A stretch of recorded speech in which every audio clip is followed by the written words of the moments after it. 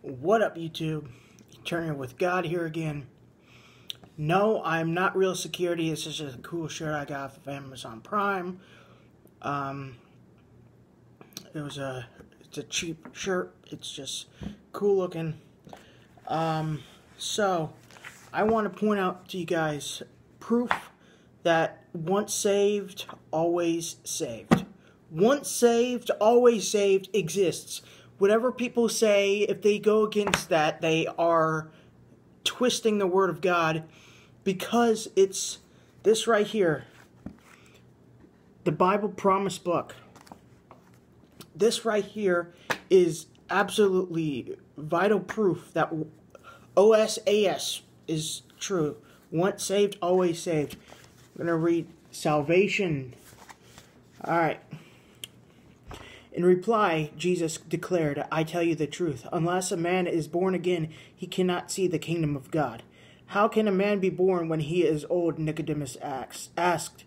Surely he cannot enter a second time into his mother's womb to be born. Jesus answered, I tell you the truth, unless a man is born of water and the Spirit, he cannot enter the kingdom of God.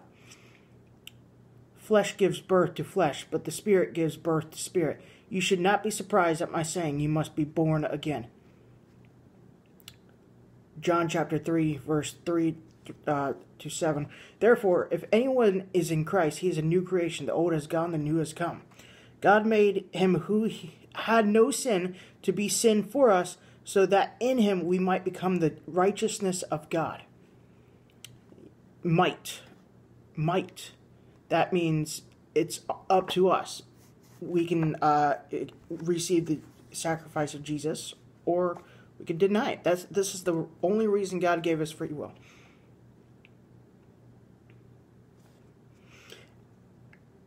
As for you, you were dead in your transgressions and sins. This is good and pleases God, our Savior, who wants all men to be saved and come to a knowledge of the truth. Here's the good part. This part right here proves... This next part proves that once saved, always saved is true. My dear children, I write this to you so that you will not sin. But if anyone does sin, we have one who speaks to the Father in our defense, Jesus Christ, the righteous one. He is the atoning sacrifice for our sins, and not only for ours, but also for the sins of the whole world. Jesus is our sacrifice, and when we stand before God as sinners, saved sinners, he will be our lawyer as well, our defendant to God the Father, the judge. You know, like God the Father is going to be the judge, and Jesus will be the lawyer. This is a When you were dead in your sins and in the uncircumcision of your sinful nature, God made you alive with Christ. He forgave all of our sins. All of our sins. He forgave us all our sins, past, present, and future. This is a trustworthy saying that deserves full acceptance, and for this we labor and strive, that we have put our hope in the living God, who is the Savior of all men, and especially of those who believe. 1 Timothy verse 9, or verse 4. Yeah, First Timothy chapter 4, verse 9 through 10. But the gift is not like the trespass, for if the many died by the trespass of the one man, how much more did God's grace and the gift that came by the grace of the one man, Jesus Christ, overflow to the many? Romans chapter 5, verse 15. All right, here's the part that ultimately proves once saved, always saved. But when the kindness and love of God, our Savior, appeared, he saved us, not because of righteous things we had done, but because of his mercy. He saved us through the washing of rebirth and renewal by the Holy Spirit, whom he poured out generously on through Jesus Christ, our Savior.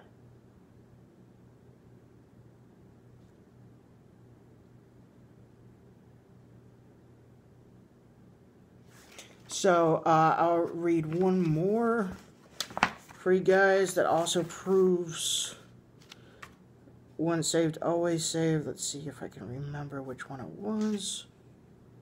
That one was a salvation. Repentance. 131. I read this one too, so it's just...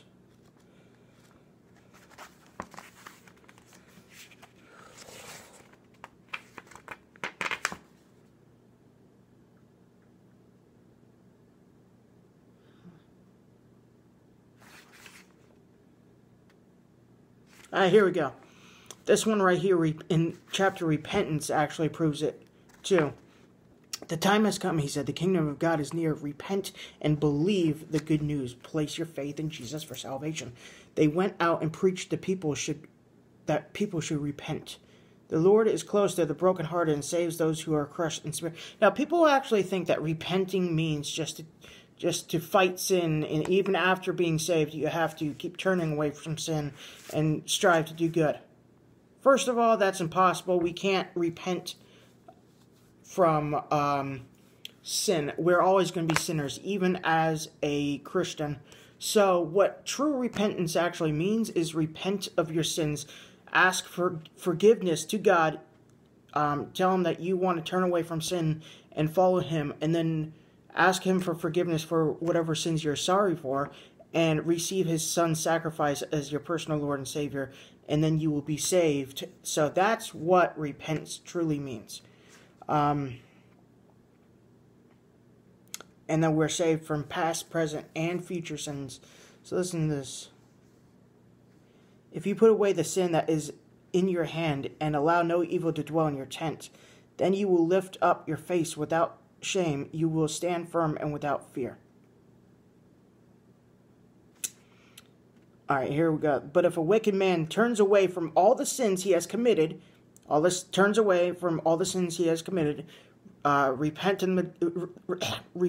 them to God and ask God to save your soul from hell. Romans 10:9. Receive him as your Lord and Savior. And keeps all my decrees and does what is just and right, he will surely live. He will not die. None of the offenses he has committed will be remembered against him. Because of the righteous things he has done, he will live. There we go. There you have it. Once saved, always saved. That's right. That right there is evident proof that once we place our faith in Jesus Christ alone for salvation, there's nothing that can take us away from God's hand. Nothing can snatch us up from God's hand. Nothing. Not one, not sin, not anything. So right there is proof that once saved, always saved is true. None of our evil deeds are remembered. Once we accept Jesus Christ as our Lord and Savior, we stand before God as if we've never sinned. He sees us, his children, as perfect beings. Our souls are perfect because they are cleansed and washed as clean as snow. Our sins are as white as snow now. So our souls, for true Christians, are now wearing robes of garments. So I hope you guys enjoy this video. Anybody out there who's fearing that once saved, always saved is false doctrine and is a lie from Satan himself, I just gave you a little proof that salvation, once we receive salvation, that nothing will be remembered that is bad. God won't remember. He takes our sins away from us, and he casts them to the east, to the west. He throws them into the sea of forgetfulness. So our sins are no longer remembered by God. He decided to put our sins out of his mind. He decided to not remember our sins, and we stand before God holy and sinless beings because we have the blood of Jesus Christ running through the pulse of our souls' veins for all of eternity. That is just a blessing right there. It's just, I was worrying about once saved, always saved, if it was true or not earlier. So when I went to the bathroom to take a dump, I had this right here in as one of the books that's in the basket that I read sometimes when I'm doing my business, and I decided to look up those chapters, salvation and repentance. And surely enough, God gave me proof. He took away my fears of it being fake and stuff, especially when I was watching videos earlier on YouTube with people saying that once saved, always saved is false and stuff, and it always gets me down. Whenever I watch videos of people actually debating that, it makes me start not knowing what to believe anymore, and that's exactly what the devil wants, is for us to get confused and to not know what to believe anymore. So that's when you have to stop watching people's videos and instead read the Word of God straight from God Himself, because that's proof. You'll always find everything in the Bible is true. It comes straight from God. So not every like a lot of people, like myself included, we are preachers from God. Yeah, God uses us to preach. He really does use us to preach through YouTube, like salvation and stuff, and escape going to hell. But some people do it on their own. Some people do it on their own without even God doing it. God's not even guiding some people. So I hope you guys watch out, be careful. Not everybody who's a preacher is being led by God. So there's unsaved Christians out there who are priests and stuff. They're not being led by God because they're not saved. God's not using them. But He is with me. He is with a lot of other people. So when you look at, when you watch stuff, or even read stuff online about once saved, always saved, if it's true or not, if it starts getting you down and getting you confused, go straight to the Word of God. Otherwise, you'll be confused and you'll be wrapped up in the devil's plan. So, I hope you guys enjoy this video. Talk to you later. If you guys want this book, it's called New International Version, the Bible Promise Book. I don't know for sure if this is sold in the bookstores because the date on this is 4/13, 1991, so I honestly don't know. It was sold at Good Tidings Bookstore. Good Tidings Bookstore. Christian Books, Music, and Gifts. Olean, New York. So, hope you guys enjoy this video.